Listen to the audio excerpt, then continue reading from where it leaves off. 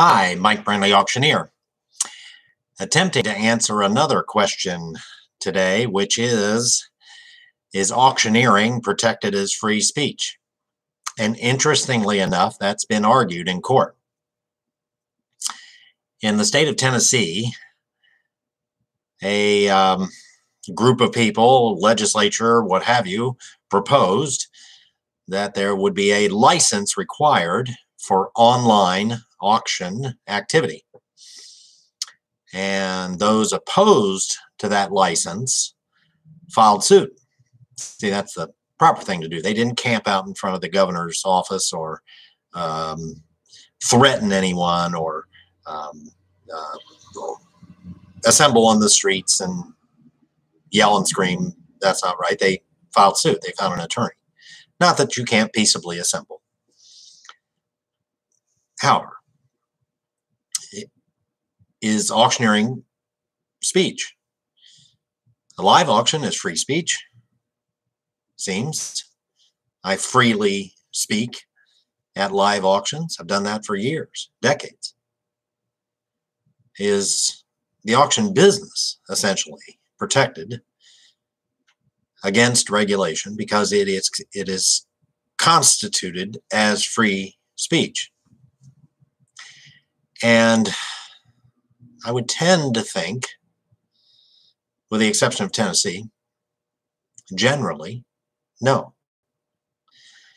I don't think the framers, I'm not necessarily a textualist when it comes to the Constitution, but I don't think the framers envisioned free speech encompassing auctioneering, and that would be protected and that would not be able to be regulated or infringed upon with regulation or burdened with regulation.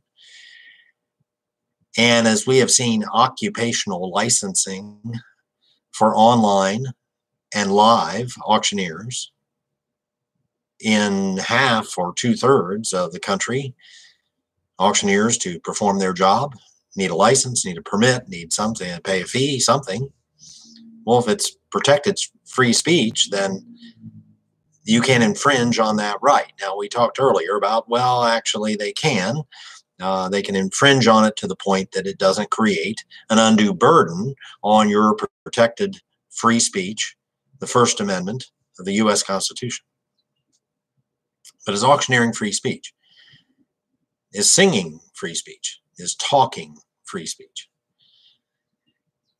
I think the difference between, well, they say freedom of the press, and the press, a newspaper or website or what have you, media, the press make money from producing content, speech, I suppose.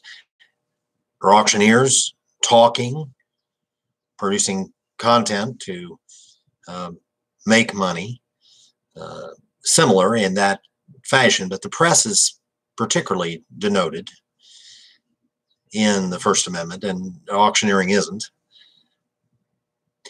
I think it's going to be an interesting question. I don't see a strong argument for auctioneers avoiding regulation, avoiding licensing, avoiding any kind of regulation, citing free speech. And it hasn't been argued, to my knowledge, up until just recently in Tennessee. So we'll keep an eye on it. Mike Brandley, auctioneer. Pleasure to be with you today. Other videos on the same page, others forthcoming. Have a great day and stay safe.